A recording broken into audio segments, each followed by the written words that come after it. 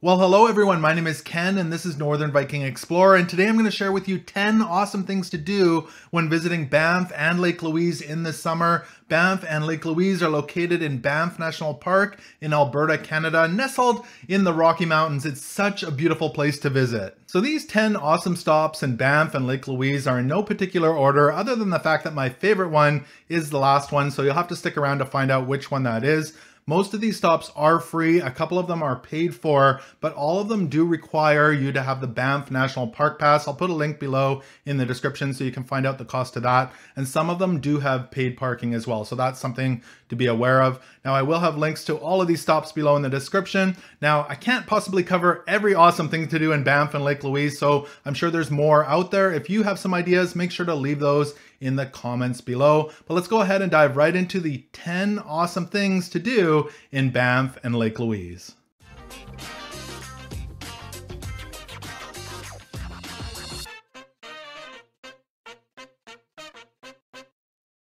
So the first stop on our list is to actually visit Lake Louise itself. If you haven't seen pictures of Lake Louise before, it's a beautiful turquoise colored lake nestled in the Rocky Mountains. It's about 45 minutes from Banff itself, and it's at an elevation of 1,600 meters. As for parking, it is paid parking at the top. It's free to go look at the lake, but it is paid for parking at the top. If you're willing to hike, there is some free parking further down. They also run shuttles down from the highway up to Lake Louise as well. It does get very busy there in the summer. While you're up there, you can stop in the Fairmont Chateau, Lake Louise, maybe grab some lunch in there. Absolutely beautiful hotel overlooking the lake. There's also some shops and different souvenir shops and different things in there. The other thing is you can do some hiking while you're up there, go hike around the lake. You can take a selfie. It is absolutely amazing. You've probably seen selfies online from Lake Louise, as well as you can go canoeing up there.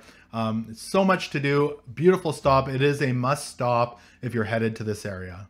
So number 2 on our list is to actually go explore downtown Banff. There's a good chance you're already staying in this area because many of the hotels are right in this area. There's also a visitor center down there if you want to find more information on Banff. Now, while you're down there, this is a great place to go for your meals. There's tons of restaurants. Some of our favorites are down there. The Keg if you like to go for steaks, or there's also the Old Spaghetti Factory if you're down there with a family. But you can also do shopping while you're in downtown Banff. All the souvenir shops are down there. You can get all sorts of winter clothing or summer clothing, Helly Hansen outfits, all sorts of stuff. There's small department stores and of course candy stores, chocolate shops, as well as Beaver Tails, which is one of our favorites. So make sure you head on down to downtown Banff. It has a similar experience to visiting the Whistler Village, but this is downtown Banff and it's awesome to visit. So number 3 on our list is to go visit the Bankhead ghost town in Lower Bankhead. Now Lower Bankhead is located right outside of Banff, not too far actually, between Banff and Lake Minnewanka. And this was an early 1900s coal mine that there's remnants of there. So it shut down in 1922. In this area, you're gonna find all sorts of buildings and foundations you can walk on and climb through, as well as there's an old coal train there that you can go climb on, a small coal train that your kids will love. It's super cool in there. One thing I should say, this is in the wildlife, so just be wary of animals that are out there. There are bears in this area, so you may want to pick up some bear spray if you're going to be walking through here. Lots of wildlife. We even saw a fox while we were walking through here. So super cool place to visit, the Bankhead ghost town. So number 4 on our list is to go ride the Banff Gondola into the mountains. It's absolutely gorgeous. It sits about 10 minutes or 5 kilometers outside of downtown Banff. And this is a paid attraction. There's parking up there, but you do need to pay to ride the gondola. At the base of the gondola, there is a Starbucks. This is the highest Starbucks in Canada, so if you want to check that out, there's also a souvenir shop. Now, when you're riding the gondola up the mountain, you're going to find amazing views all around you. It's absolutely gorgeous. When you get to the top, there's an observation area with restaurants, coffee shops, souvenir shops. It's absolutely stunning up there. You'll be able to take all your photos, kind of 360-degree views from up there. You can see downtown Banff, you can see the golf courses, Mount Norquay, all down the valleys. It's stunning up there. Then when you're up there, if you've gone for lunch or dinner, you can do that, but then you can go for a hike or a walk along the Sulphur Mountain Boardwalk, which will take you up to another viewpoint. It's absolutely stunning from there. Again, 360-degree views. It's definitely worth the short hike to get those views. A ton of fun, and you're not going to want to miss out on the Banff Gondola. So number 5 on our list is the Cave and Basin National Historic Site. There's actually quite a few things to do here. We're only going to go over a couple of them. So on the free side, there's actually a hike you can do here that takes you down to the marsh. And then there's a boardwalk that goes out into the marsh. This is a great place for bird watching or animal viewing. There's even a platform out there that's protective so the animals don't really see you. It's kind of a cool place to go for kind of a family hike. It's not very steep and it's quite easy to get out there. The other things that are there, and these are paid for, would be the lantern tours. You can do that where you walk through tunnels, as well as the Banff Upper Hot Springs is up there. This is Canada's highest elevation operational hot spring. So you can check that out while you're there as well. And those are both paid for attractions. So I hope this video is giving you value so far. If it is, make sure to give it a thumbs up. Now, we did do a whole vlog series, a 3-day vlog series of our trip to Banff and Lake Louise. If you are interested in that, I will have it linked below in the description for you to watch after this video. Let's move on to number 6. So number 6 on our list is to visit the Bow River Falls. It's right near downtown. It is free to visit, and it's right near the Fairmont Banff Springs. So if you're looking for it, head on up towards the Fairmont Banff Springs and you'll hang a left before you get there, but it's right in that area. When you get there, again, this is free of charge to visit.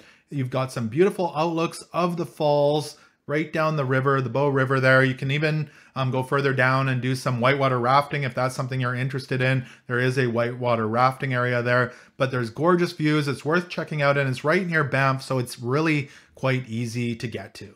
Now, number 7 on my list is to visit the Johnston Canyon. This was definitely one of my favorite stops on our trip. It's located about halfway between Banff and Lake Louise. Now, if you are doing camping on your trip, this might be a great place for you to go camping because there were some campgrounds in this area. They've got a parking lot. So this would be mostly if you're interested in hiking. Johnston Canyon is a great hike with absolutely gorgeous views of the Johnston Canyon. So when you get there, there is a little area where there's a small restaurant, a little souvenir and snack shop. You can grab a coffee, that sort of thing at the base of it. Now, as you're hiking, there are 3 different hikes, but you don't have to pick one. There are in a row. So you can hike to the lower falls and then continue on to the upper falls and then continue on again to the Ink Pot. So the lower falls is about 1.1 kilometers or 30 minutes. The upper falls is about 2.6 kilometers or 1 hour, and the Ink Pots is about 5.6 kilometers and 2 to 3 hours. So the lower falls, absolutely stunning. If you only have time to go to the lower falls, it is gorgeous. There's a little lookout platform of the falls, as well as there's a little tunnel you go through the mountain and you get a close-up view of the falls.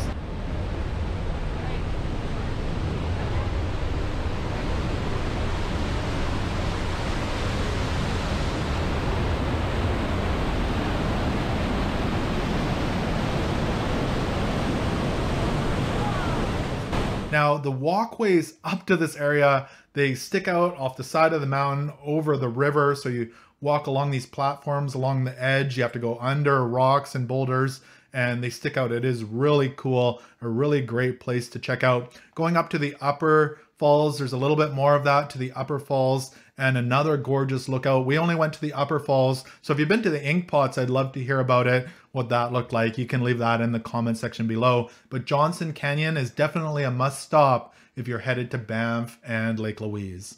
So number 8 on our list is the Mount Norquay Lookout. We were told by locals this is the best free lookout that you can drive to in the Banff area. It's located about 6.5 kilometers or a 10 to 15 minute drive right outside of Banff. It is quite a windy road to get up there. You're heading up to the ski area and you'll find an open area with a parking lot, and you can walk out there and check out the views of downtown Banff, all the mountains. It was really spectacular out there. And if you're lucky enough like us, you might have a herd of sheep run by, which was totally awesome. So number 9 on our list is to go visit Lake Minnewanka. Lake Minnewanka, the drive there is a loop drive. A lot of people come here to look for animals or spot animals on the side of the road, so it's a great place to do that. Now, if you're already headed to the Bankhead ghost town, you're already about halfway to Lake Minnewanka, so just continue on up the road. It is free of charge to visit, and transit does come up here as well. So if you don't have a vehicle, you can take transit up to Lake Minnewanka. Now, this area does have some paid options as well. You can do a lake cruise up here, which is paid for. You can rent boats or canoes, or if you want to do some free stuff, grab a lunch and bring it up there and maybe do some hiking. Lake Minnewanka was absolutely gorgeous. Go sit out there and enjoy the views. Maybe bring a lawn chair if you have one and go hang out by the lake. So we've reached our final awesome thing to do in Banff and Lake Louise. And again, this is my favorite thing that we did on our trip. So number 10 is visiting Moraine Lake. What a great stop Moraine Lake is. If you haven't heard of Moraine Lake before, you've probably seen pictures of it because it's famous where people will go there and take their Instagram photos or Instagram selfies of Moraine Lake. It's also famous from Canadian photographer Peter McKinnon, who did his bucket list shot there, as well as they put his photo on a coin here in Canada. So Moraine Lake. Now to get there, it's about 11 kilometers up the road from Lake Louise Drive. So a lot of people, when they visit Lake Louise, will go to Moraine Lake after. It's very popular, so they do shut the road off when it's full, and then they'll let cars through. So you might need to circle around a few times before they'll let you up there like they did with us. So definitely worth the trek up to Moraine Lake. When you get there, it's a gorgeous turquoise colored lake. You can do hiking down the side of the lake there. You might see wildlife. We saw a deer while we were up there. Take your time, go for a stroll up the paths. There's a place where you can go for coffee. You can get some snacks and souvenirs while you're up there.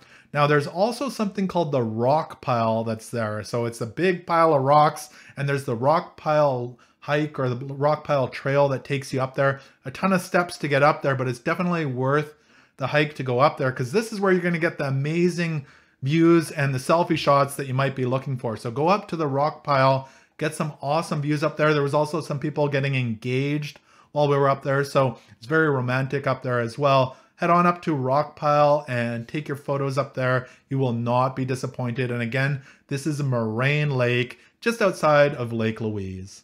So those are my 10 awesome things to do when visiting Banff and Lake Louise in the summer. If you did like this video, make sure to give it a thumbs up. Also, if you've got some great ideas of things to do in Banff National Park, I'd love to hear about them in the comments section below. And remember, I've also got a full vlog series of our trip to this area. Make sure to check those out in the description. Thank you so much for watching today. Remember to subscribe here on YouTube, and until next time, take care.